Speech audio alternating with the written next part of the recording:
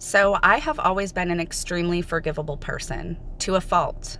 I have forgiven people who have done unforgivable things. Because I was raised in such a toxic and abusive environment, I was raised to believe that abuse was love, abuse was normal. It took me a very long time to learn that it was okay to put up boundaries to protect myself. In forgiving these people who had hurt me, they would continue to hurt me over and over and over again. After I got my children back, my mother and I did attempt to reconcile, only for her to go and hurt me yet again. I didn't carry enough self-worth to know that it was okay to walk away, that it was okay to let go of her.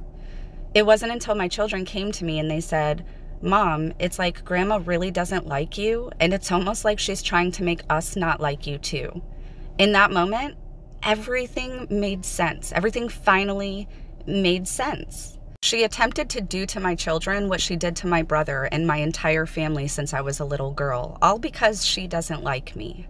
I am so thankful that my children were able to see her for who she's always been, and that they were able to feel comfortable enough coming to me to talk to me about it. So to answer your question, I have forgiven my mother for many unforgivable things.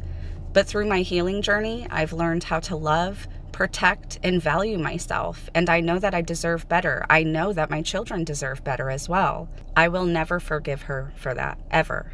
She will never be a part of my life. She will never know her grandchildren. She will never see my face again.